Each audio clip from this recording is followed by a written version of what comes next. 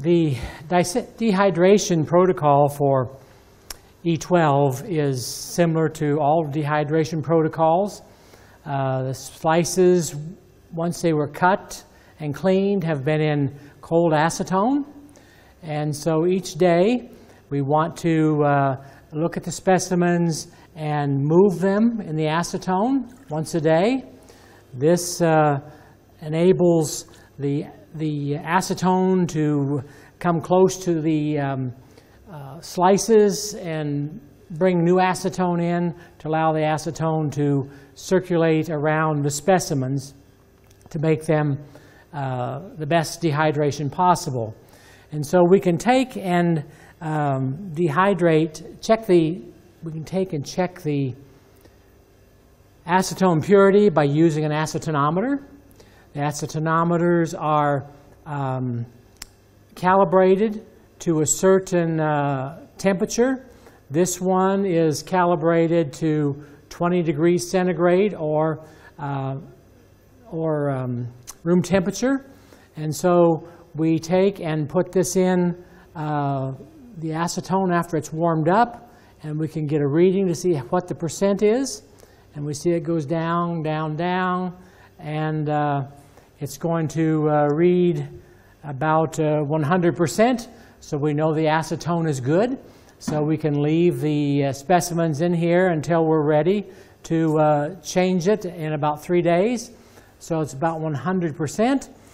So we will again demonstrate why we need to warm the cold acetone to room temperature, because if we use cold acetone with the same acetonometer that's calibrated to 20 degrees, we put it in and we see that we've not got our specimens dehydrated very well. So there's 5% difference from the cold acetone because of the calibration of the hydrometer or acetonometer. So a caution that we want to remember.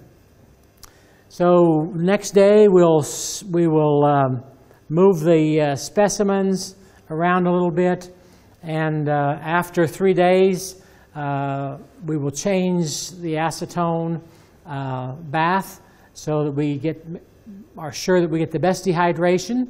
And at that time, if it's 100%, then we know that our dehydration is complete.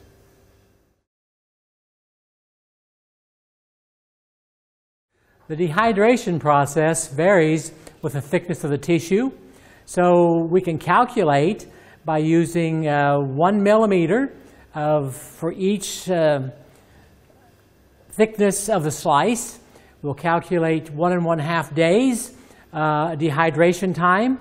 So these slices are between 3 and 4 millimeters thick. So we can say then that we have 6 days of dehydration time maximum. And so when 6 days is up, we will change this one time, and we will have thoroughly dehydrated specimens.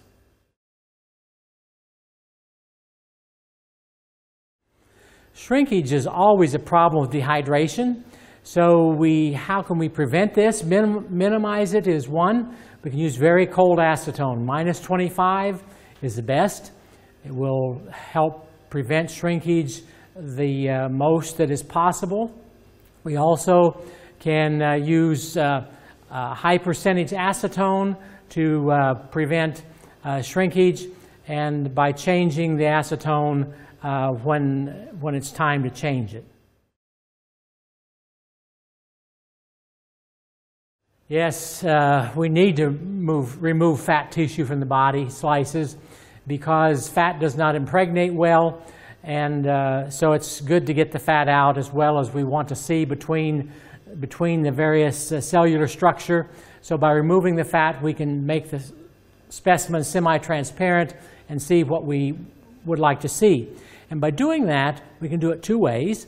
One, after dehydration, always after dehydration, we can bring the specimens out to room temperature At room temperature acetone, the specimens will dehydrate much quicker and much nicer. It will take anywhere from 1, 2 to 3 weeks. And how do we know that we're getting fat out of the specimens? The only way to tell is by looking at the color. The acetone will go from pure white, clear color, to a yellow color. And so as long as the acetone turns yellow when you have it at room temperature, then you need to keep dehydrating if you want a good dehydrated specimen. The other thing we can use is methylene chloride or dichloromethane. It's a very powerful degreaser, and we can degrease in 1/3 to 1/4 the time using dichloromethane. Again, the dichloromethane will change colors so that as the fat comes out, the dichloromethane, which is clear to begin with, will become turbid.